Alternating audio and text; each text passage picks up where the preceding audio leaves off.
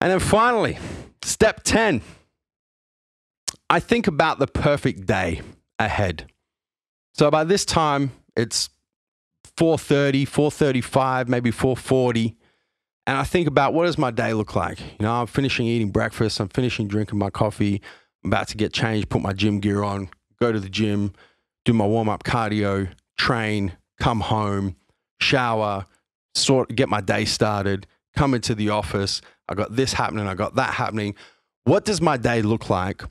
And what would it look like if it was the perfect day?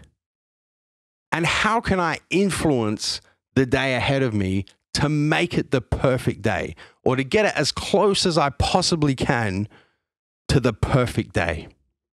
And through that process, I think about, what am I really excited about today? What can't I wait to get stuck into?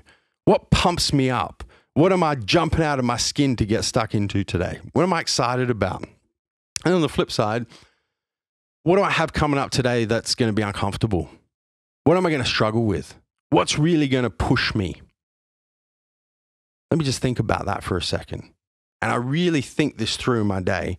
And I think about what I can do to get that upcoming day as close as I possibly can to what I would consider the perfect day.